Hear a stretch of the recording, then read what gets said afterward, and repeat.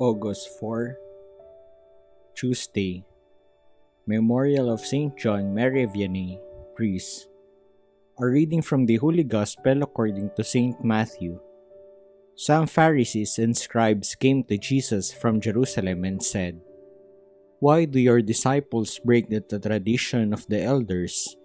They do not wash their hands when they eat a meal." He summoned the crowd and said to them, "Hear and understand. It is not what enters one's mouth that defiles the man, but what comes out of the mouth is what defiles one." Then his disciples approached and said to him, "Do you know that the Pharisees took offense when they heard what you said?" He said in reply, "Every plant that my heavenly Father has not planted will be uprooted. Let them alone.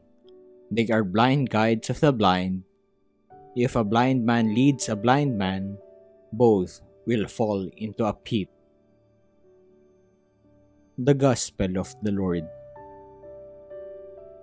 From Jerusalem. The Pharisees and scribes have come all the way from Jerusalem to Galilee. Jesus is becoming such a force to reckon with that the religious establishment based on the big city has bothered to come to Jesus to question him about his teaching on religious practices. They asked Jesus in particular regarding the ablution of hands, a practice longer and more complicated than our casual washing of hands before going to the table.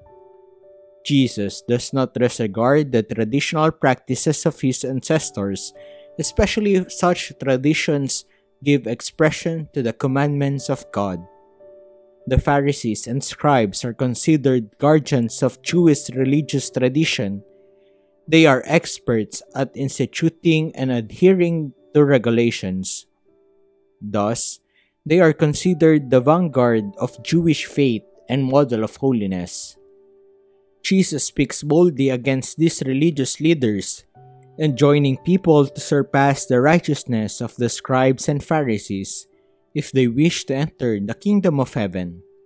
As a group, these leaders are more preoccupied with externals than the purity of their hearts.